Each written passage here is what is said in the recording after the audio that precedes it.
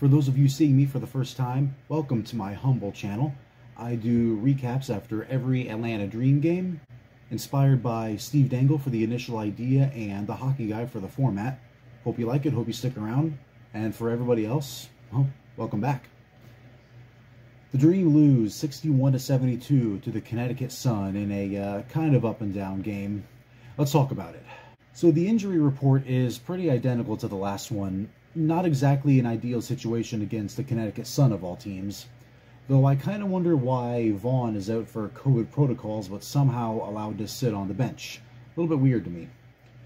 Now, before the game, the announcers were looking at where the Dream stand at the halfway point of the season. Jeez, we're already halfway through the season. Time flies, eh?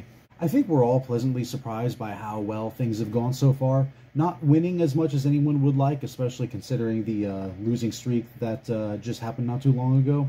But considering the near total reset after the last season, on and off the court, I mean, how can anyone possibly be disappointed? Yes, there are a tremendous amount of injuries, but look at all the young people just taking the ball and running with it.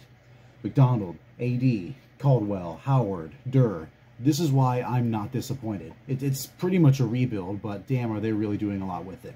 Tanisha Wright has really improved the locker room and the culture of this team. The front office has done great with what little they had to work with. It's just a great job all around. Courtney Williams returns to Atlanta for the first time since the end of last season. Glad she seems to be doing all right.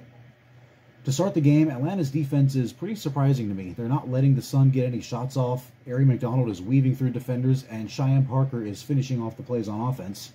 Well, that is until Alyssa Thomas gets fouled and she gets the free throw. Otherwise, it's looking pretty darn okay early on. Jonquel Jones puts the hurt on Candace Parker, just digging her shoulder into her chest and displacing her on defense. Seemed like something that should have been called a foul, but wasn't. Oh well, what can you do?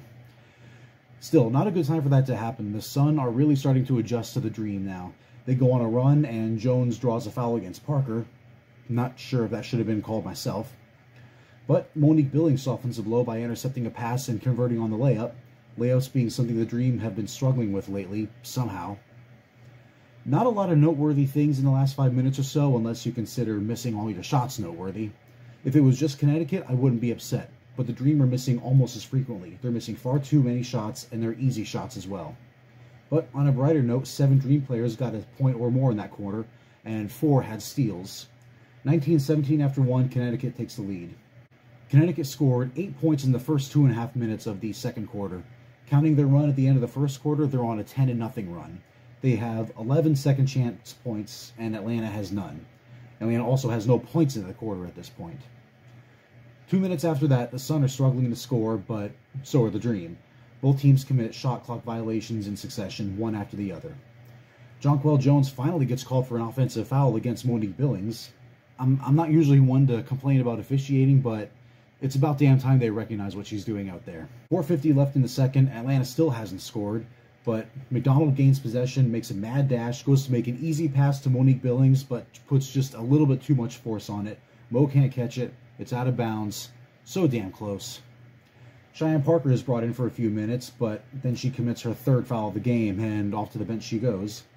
Next possession, shot clock winding down, 2 seconds left, 1 second left, and once again, another pass way too hard. Connecticut is also out rebounding Atlanta 24-13, and the Dream have had 5 turnovers over the last 5 possessions. 3:40 left in the half, and AD finally scores the Dream's first points of the quarter. She gets fouled and gets the free throw. In attendance tonight, Dikembe Mutombo, an Atlanta Hawk for 5 of his 18 seasons in the NBA, 2-time Defensive Player of the Year with the Hawks, and the originator of everyone's favorite taunt. A nice distraction from the fact that the Dream can't stay out of foul trouble. 1 minute and 30 left, Beatrice Montpremier scores a 2 for the Dream. The only reason that's noteworthy is that it's the second time the Dream have scored this quarter. And that's all they would get for the rest of it. 39-22 at the half. The Dream got outscored 20-5.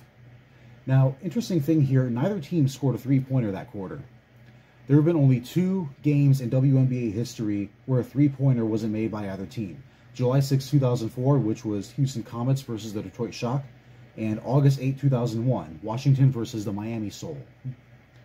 Also, thanks to Minnesota's 4-point second quarter against Washington on the opening weekend of the season, Atlanta's 5 in the second quarter of this game was not the lowest scoring period of the season, just really close. To start the third, Jonquel Jones runs over Aari McDonald like she owns the place and, again, gets called for it. But on the bright side, Atlanta's first 2 possessions resulted in buckets.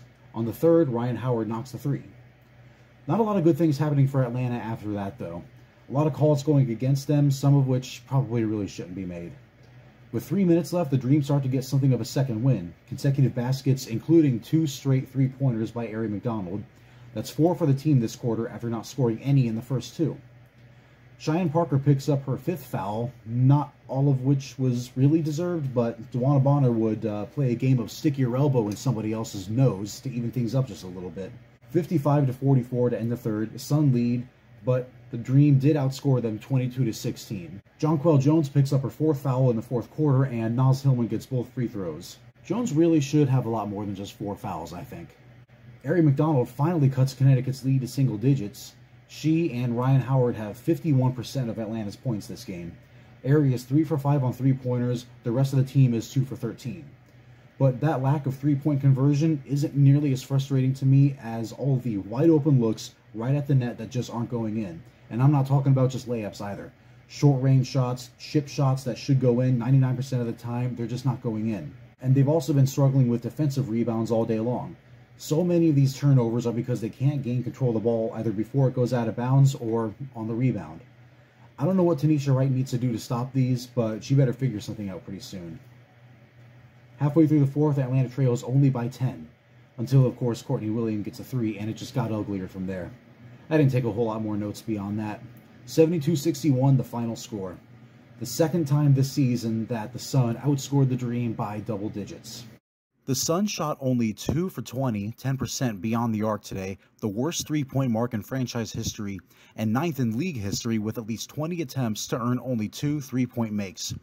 They were the only one of those 9 teams to win. Now the positives for Atlanta.